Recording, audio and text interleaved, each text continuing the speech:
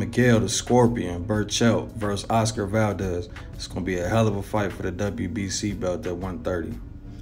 Everybody familiar with the Scorpion knows what he brings to the table. Relentless combinations and pressure. It seems like you never get the same combination twice, and all the shots seem thudding. He loves to end combinations with the 3-dig to the body, beating up his opponents top to bottom or bottom to top, throwing pendulum-like hooks that are wide often, but usually effective. It seems that if you're fighting Miguel Berchelt, you're going to take a beating regardless of the outcome. Some of his favorite shots to throw are, of course, the 3-dig, 2 straight from distance, and long leaning hooks, as well as a unique little double uppercut.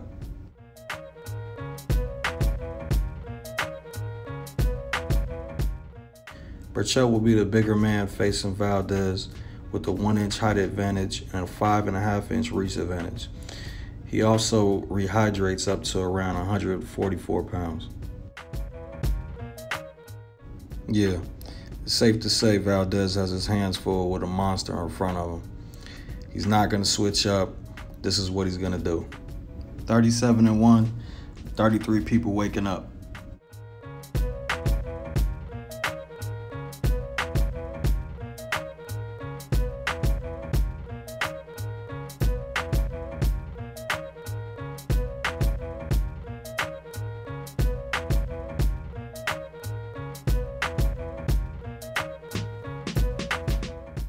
Don't sleep on his defense either. Caught the too low with his elbow, touched the jab, level change with Sosa, backstep, shuffle out.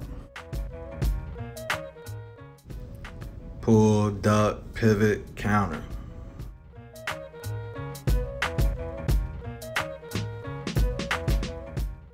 The challenger, 28-0 with 22 knockouts, Oscar Valdez was known as an all-action inside and mid-range monster at the lower weights. Wide but sharp and quick left and right hooks, uppercuts, and overhand rights.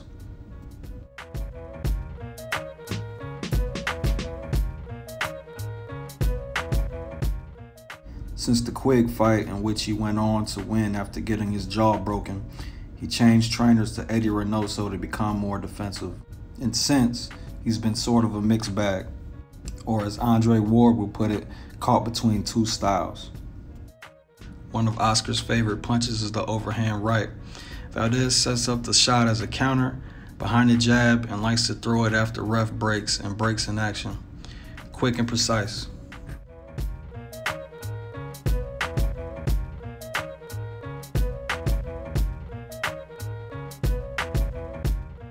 Got the smart boxer tonight, and Valdez has few answers, although he lands a nice left hook and he's hurt.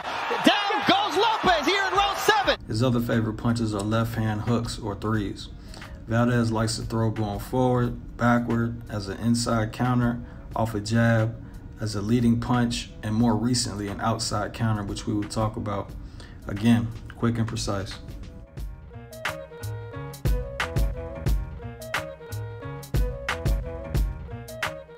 Turn the shot over. Look here. Boom. That's the shot that hurt him.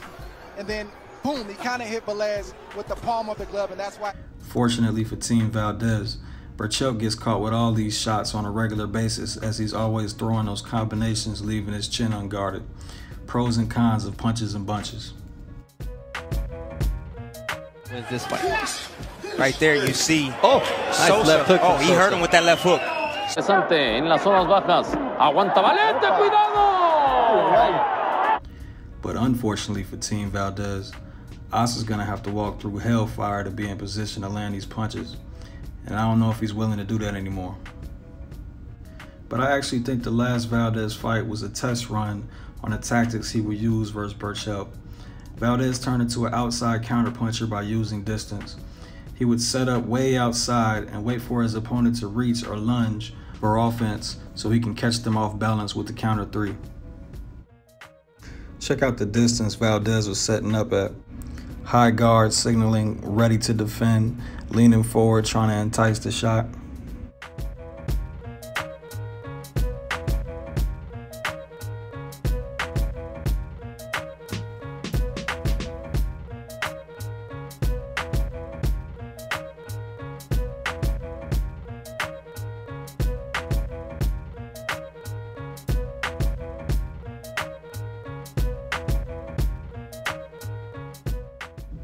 Now, I think it was a good idea, but Valdez isn't disguising it at all.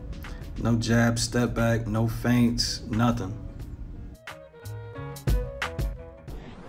Oh, left hook puts him down.